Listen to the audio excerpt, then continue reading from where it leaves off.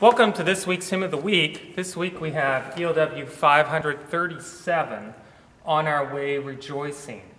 And this hymn is a short hymn, but I'd like to start with the text first by John Monsell, or Monsell, I'm not sure.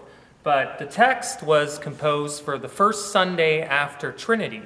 So the fact we're singing it in Epiphany is a little different, but just so you know, that's what it was composed for. And initially, it was different than what we see here in the hymnal. It also has 2 additional verses. And part of the first verse was then what became, as we see here, the refrain, on our way rejoicing, as we forward move, hearken to our praises, O blessed God of love. Now what's interesting here is that it was, as far as I know, this revision was made so it could be a processional. So going into the service. This, however, is listed in the hymnal under sending.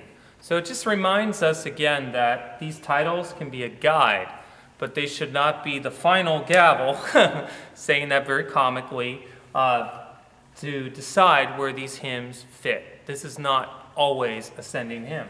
And in fact, it was on our way rejoicing as we sometimes it says homeward move or onward move, so it would say onward move.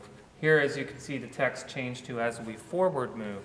So there's no reason why we can't think of beginning as part of leaving. And that's what I'd like to encourage us to think this week as we sing this at the end of the service.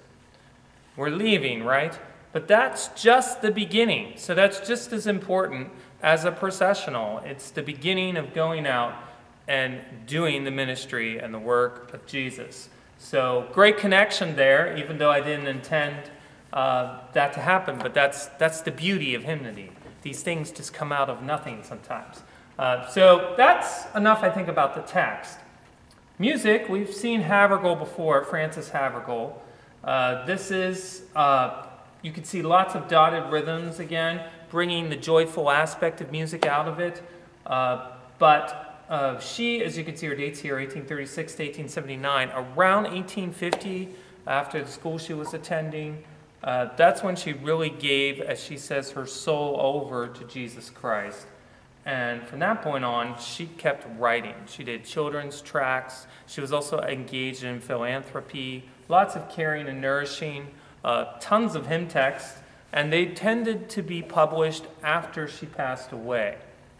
She had a very quiet life, did struggle with her health, and we've talked about that, I think, a bit in the past in some of the Hymn of the Weeks. But nevertheless, with her dad being a pastor, she did really represent a great, if we want to say, the stepping stone to other hymn writers, with the way she would connect that sense of caring and nourishing into her texts. And even though we only have 2 verses here, it's very clear that this is about God being in control, but also really questioning.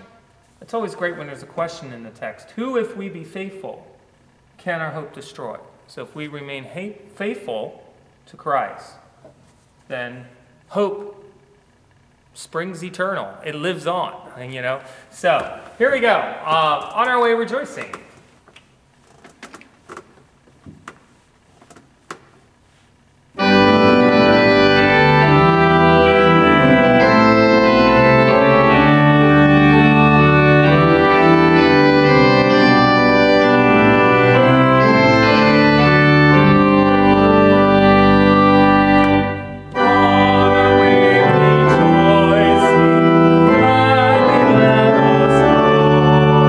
Christ